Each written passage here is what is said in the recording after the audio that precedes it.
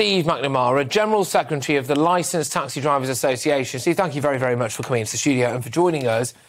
Are black cabs safer than Ubers? Absolutely, 110%. Why? No comparison. Well, the statistics just simply bear it out.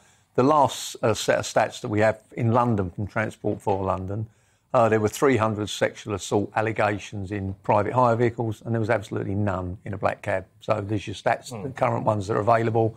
And if you look back into history, you're talking about these US court cases. Already in the UK, Uber have settled some cases. Yeah, it's coming our way. Yeah, and there must be more coming. Twice Uber have lost their licence. One of the major, other than the fact that the cars weren't insured. And you mentioned earlier that, you know, you see the picture of the driver. Well, in 2017 and 2019, one of the reasons that Uber lost their licence is because the guy who was the picture wasn't the guy driving the car.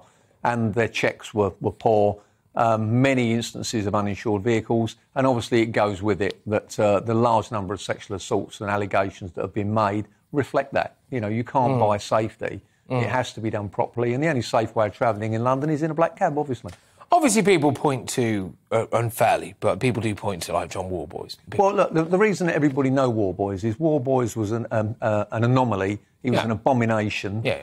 And incidentally, it was my members that contributed money towards the campaign to keep him locked up. Yeah. And Warboys, we've been around since Cromwell, 16, whatever it was. And I've got members who remember him, I tell you. They like Cromwell, yeah.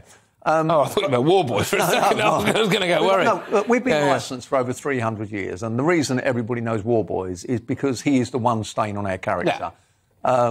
You know, there's nothing I can tell you about him. The only thing I can tell you is that there's far more TV presenters and journalists that have been accused of this sort of thing than cab drivers. That's just a fact. Yeah, I've been found not guilty, thank you. No. But seriously though, when it comes to the Uber stuff, I mean, look, for a while, I'm going to hold my hands up to it, you know, it was massively convenient for me. You know, especially during the pandemic. Just for a while, it was really convenient for me because I was working at the very start of the pandemic, at the start of lockdown, I was still going to work, and I had to be in my office at 5 a.m, and the tubes weren't running. And where I lived, I couldn't guarantee a black cab. And at that particular time, there weren't all the apps that there are now.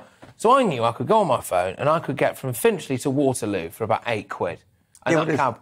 But actually now I'm thinking that you kind of pay for what you get. And a black cab feels more kind of British. It almost feels more proper.